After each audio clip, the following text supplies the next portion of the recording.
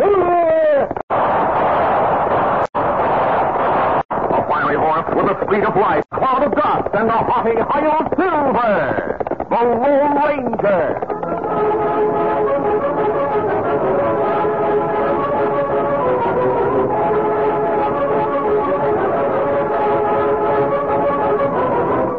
Faithful Indian companion Tonto, the daring and resourceful masked rider of the plains, led the fight for law and order in the early western United States.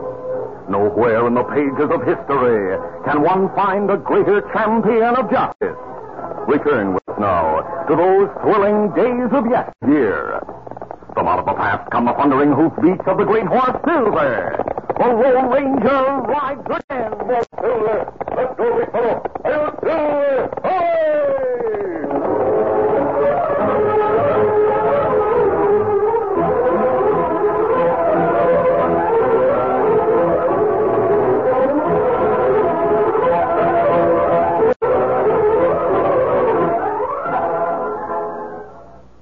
Cowboy Tom is a boy of 6. He knows all kinds of cowboy tricks. He can rope the steer because he knows he's got go power from Cheerios. Yes, he's got go power. There he goes. He's stealing his Cheerios. Cheerios. Cheerios. Yes, it's a fact. Cheerios does give you real go power. You see, Cheerios is made from oats, and every delicious spoonful of Cheerios and milk is real muscle-building food.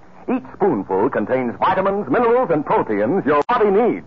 Yes, the good things in a Cheerios breakfast do good things for your body. Help you have healthy nerves, good red blood, strong bones and muscles. And Cheerios is so much fun to eat, with its distinctive O shape and its wonderful toasted oat flavor. So tomorrow morning and every morning, start the day right with a Cheerios breakfast.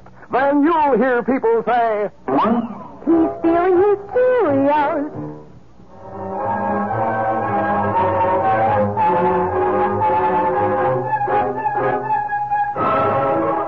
The Civil War had just ended, and veterans of both armies were heading for their homes when a tall, lean man named Joe Coffin entered the Silver Eagle Cafe in Redwood City and strode to a corner table.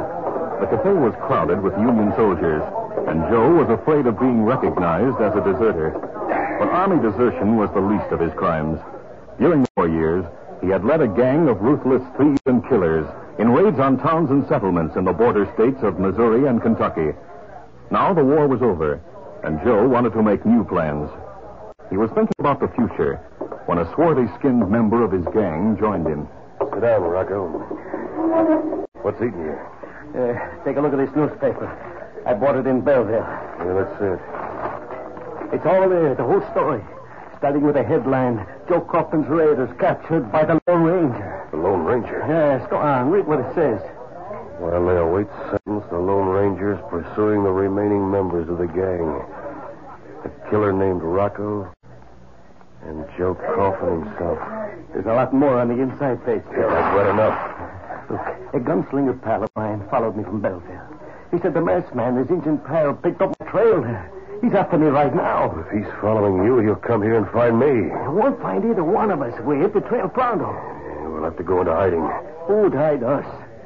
Frisco Benedict in Furnace Creek. That shyster? He's put us up before when the law got close. He'll do it now. It'll be better if we split up. The masked man can't follow two of us at once. Yeah, all right. I'll meet you at Benedict's office in Furnace Creek. But see that you lose the masked man and his Indian pal before you get there.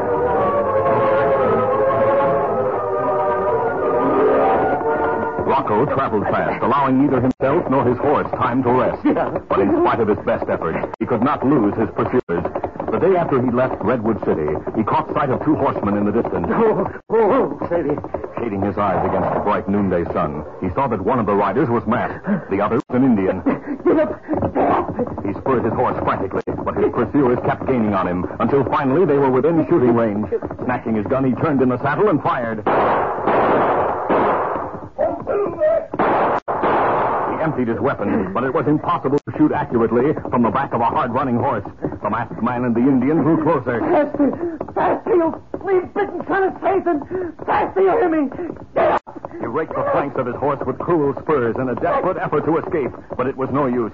The exhausted animal could go no farther. Rocco knew he was trapped. Grabbing cartridges from his belt, the frenzied raider was trying to reload his empty gun when the Lone Ranger shouted, Throw on that gun! Not before I drop you. You haven't a chance. I kill you. Quiet! Ow! You asked for that, Rocco. You broke my arm. Easy, steady, big fella. All right, now dismount. Yeah, all right. But why did you kill me? You had the chance, I'll let the law take care of that. so you'll turn me in. That's right. But they'll hang me. You'll get what you deserve. See if he has any other weapons, Tonto. Where are we going now? To the nearest United States Marshal. He'll see that you go back to stand trial with your pals. But I'll be sentenced to hang. Folks in these parts hate border raiders worse than horse thieves. Why shouldn't they hate you? While their men were away fighting, you and your pals found it easy to plunder homes, defended by old men, women, and children. I didn't ask for a sermon. You asked for a chance to escape the gallows. I'd give anything to escape hanging. Oh? Would you be willing to help the law? How? Tell me where to find Joe Coffin.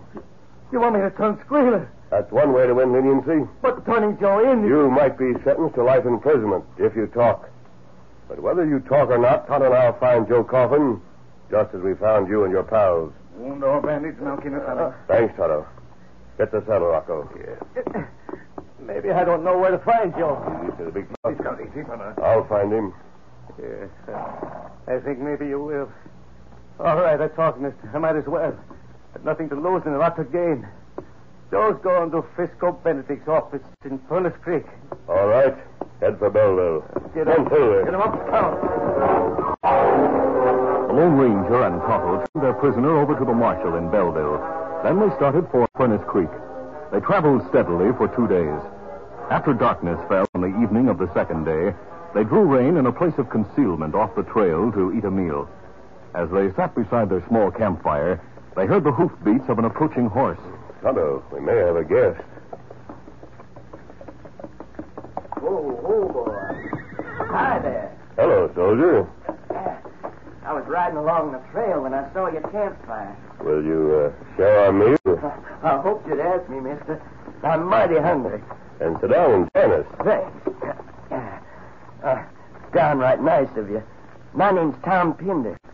I reckon if you wanted to be known, you wouldn't wear a mask. That's right, Tom. But the mask doesn't mean I'm an outlaw. I don't care what it means. You offered me a meal, and I'm grateful. Oh, here. Here, food, Tom. Oh, thanks, Injun. Tastes mighty good. We've plenty, so feel free to eat your fill. Oh, that's reckless talk, mister. I've been hungry ever since I joined the army. I could eat my way through a whole store full of food. Are you on your way home? Yeah. I'm going back to my pa's place in Furnace Creek. Have you always lived there? Yeah. If you're wondering why I'm wearing a gray uniform instead of a blue, the answer is that my pa and I both sympathize with the South. You needn't explain your sympathies, Tom. The war split a lot of families. Split ours, all right. My pa's brother was a strong Union man. Does he live in Furnace Creek? Yeah. He was the one who wrote and told me about pa's death 6 months ago. Oh, I'm sorry. Oh, thanks. Oh, maybe it's just as well pa didn't live long enough to know how the war ended. The Lone Ranger refilled Tom's plate while Tonto fed the young soldier's horse. When Tom finally had enough to eat, he helped the masked man and Tonto clean and pack the cooking gear, then rode away. By using shortcuts, he reached Furnace Creek sometime ahead of the masked man and Tonto.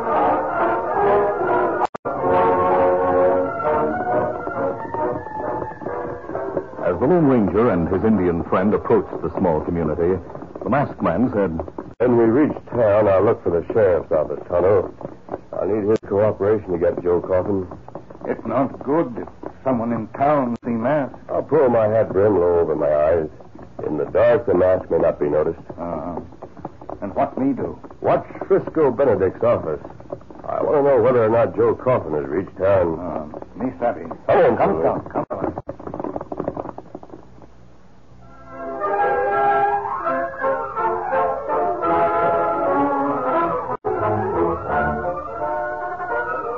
The curtain falls on the first act of our Lone Ranger adventure. Before the next exciting scenes, please permit us to pause for just a few moments.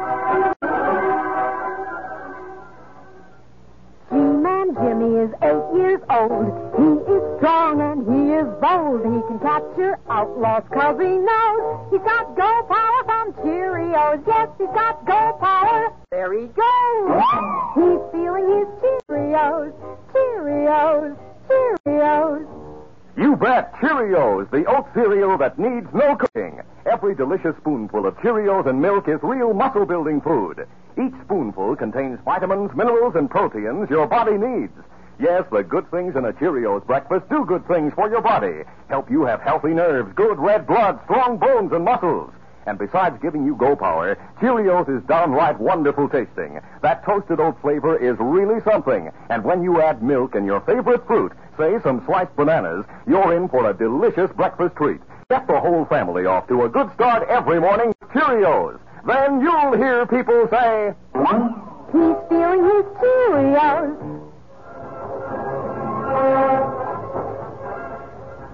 Now to continue. Joe Coffin had just reached Frisco Benedict's office.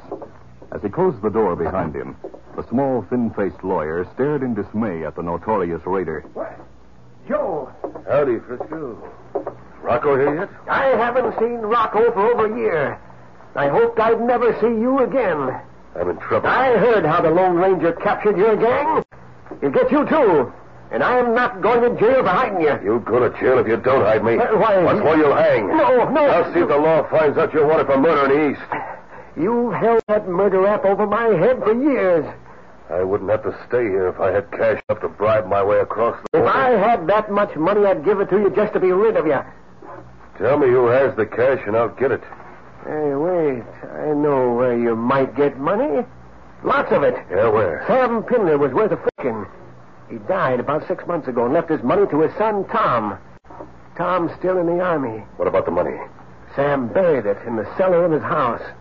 How do you know? I was his lawyer. I drew up his will, and I have a letter in my safe for Tom.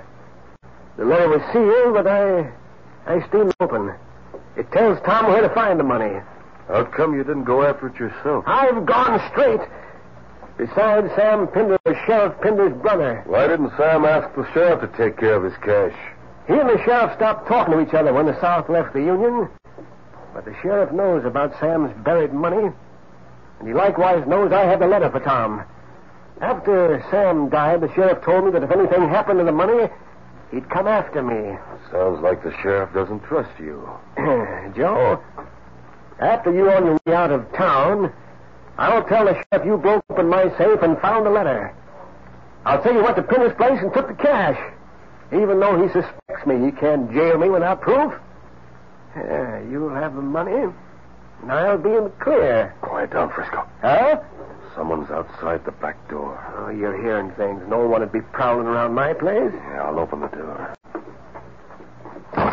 You there! Get your hands up. It's an Indian. I told you I heard someone out here. Step inside, Injun. You make mistakes. Just keep your hands up.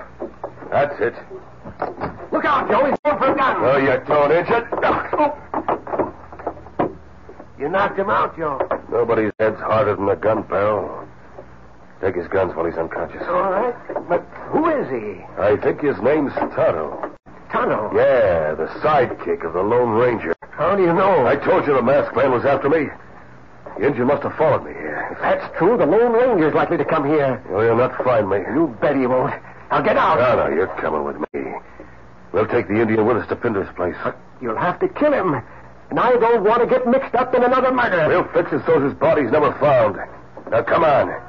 We've got to move fast to stay ahead of that masked man. Meanwhile, the Lone Ranger found Tom Pinder in Sheriff Pinder's office. The ex-soldier introduced the masked man to his uncle as a friend. Then he said, Oh, why didn't you and Tonto say you were heading for Pinder's Creek? I could have shown you a shortcut. If I'd known you were related to the sheriff, I'd have taken you into my confidence, Tom. Well, what's your business with me, mister? Sheriff, I'm looking for Joe Coffin. So a lot of other fellas. What happens, Lone Yes, I heard that the Lone Ranger's looking for Joe Coffin and for a critter named Rocco. Rocco's in jail in Belleville. Joe Coffin's the only one of the gang left. I want to take him back to Belleville to face trial with the rest of his raiders. Uh-huh. What makes you think the skunk's around here? Rocco talked. He squealed on Joe Coffin? He said Coffin planned to hide out with a man named Frisco Benedict. He might have been lying. Well, there's one way to find out. Yeah, let's go. The three men went to Frisco Benedict's darkened office. The door was unlocked. Come on, we'll go inside. Right. We need a light. There's a lamp on the table. I'll light it. Go ahead. Benedict must have left here a short time ago. The lamp's still warm. Mm-hmm. Close the door, Tom. Right. Someone left a horse out there. Well, it sounds like Scout. Scout? My friend Tonto's paint. Where's Tonto? He was watching this office. Oh. If your pal's outside, mister, he might be able to tell us which way Benedict went when he left here. Come on. We'll ask him questions. Very well, Sheriff.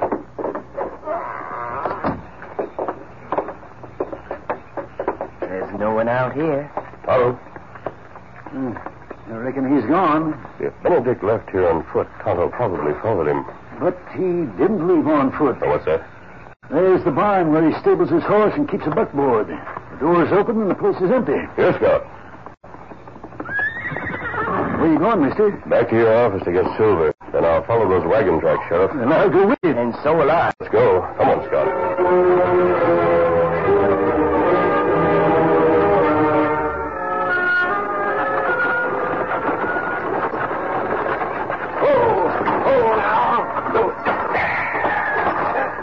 Frisco Benedict drew rein in front of Sam Pinder's dark and deserted ranch house 2 miles from town. Then Coffin cut the ropes around Tonto's ankles. There. Now, Engine, get out of that wagon. Walk ahead of us.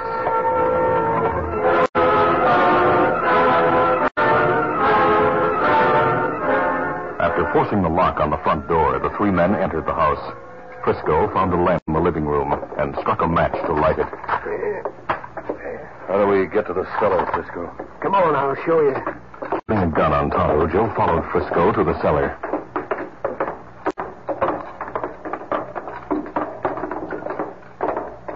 There, Frisco placed the lamp on the stairs. According to the instructions Sam left for Tom, the money's buried right here. Get a spade. We'll start digging.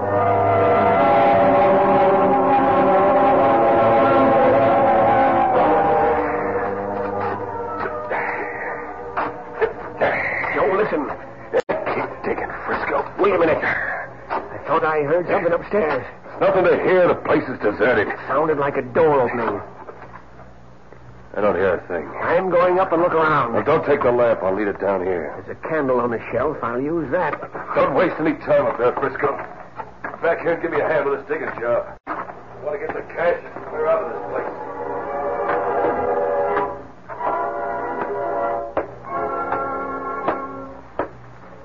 Frisco shielded the candle flame carefully as he made his way upstairs. He moved into the living room. Then suddenly... Stop right there. If you make a sound, Frisco, I'll blow your head off. Sheriff, what's the idea? You'll find out. Take the candle from him, Tom. Right, Uncle Dan. You'd better stand still, Frisco. Even without the candle, enough moonlight shining through the windows to make you a perfect target. No, wait a minute, Sheriff. Let me explain. You've plenty to explain. Listen. Someone's digging in the cellar. Come on, Tom. We'll see who's down there. I'm with you, mister. Moments later, the Lone Ranger and Tom listened at the top of the cellar stairs. They heard the sound of a spade thrown aside, and Joe Coffin's exultant shout. Let's go. I found it. The cash box is home. That cash won't do you any good. Get your hands up, Joe. You! Look, mister, there's Tonto. Cut his ropes, Tom. Take that gag out of his mouth. Right. Keep your hands away from your holsters, Joe. You broke up my gang. You captured my boys. You're the last of the gang left. No, it's Rocco. He'll get you. Rocco told me where to find you. Rocco told you? Yes. He's in jail in Belleville. You'll see him there in a few days. Why, you... Don't finish that draw. I'm matching my speed. I'll do more than match it. Oh, my arm. You winged me. There, Tonto. Thanks, Tom. Thanks. Oh, it's pretty good. Get gag out of the mouth. Are you all right, Tonto? Me all right, Kimasabi. Joe Coffin, fellow named Benedict, come here to steal money. The sheriff's holding Benedict upstairs. Now that the fight's been taken out of Joe Coffin, we'll join them.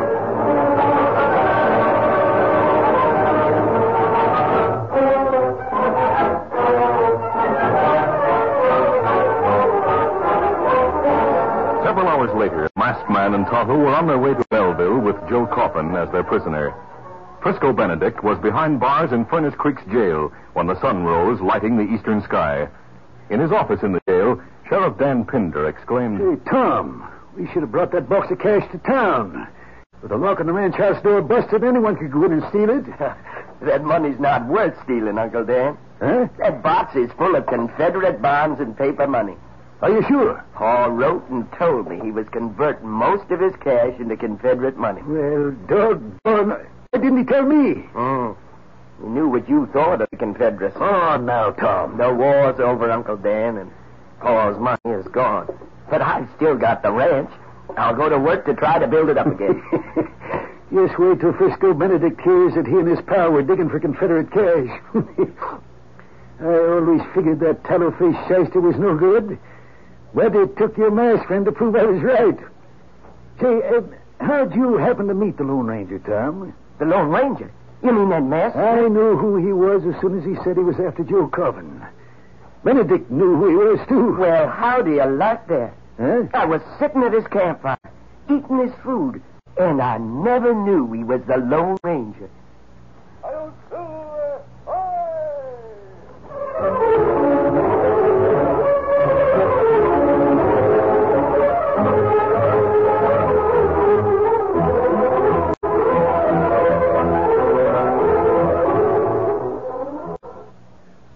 Champions are made, not born. Yes, sir. Get on your way. Get on your way. Get on your way with Wheaties.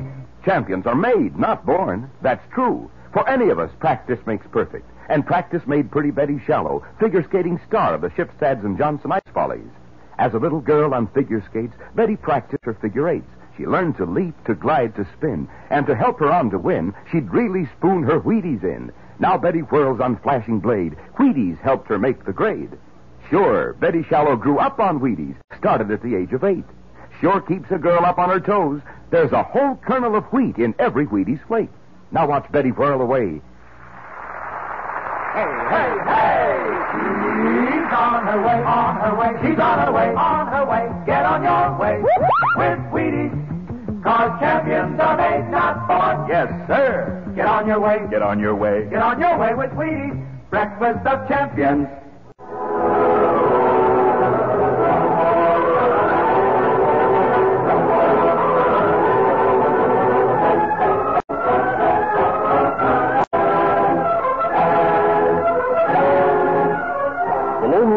A copyrighted feature of the Lone Ranger Incorporated, is created by George W. Trendle, produced by Trendle Campbell Muir Incorporated, directed by Charles D. Livingston, and edited by Fran Stryker. The part of the Lone Ranger is played by Brace Beamer. Your announcer, Fred Foy.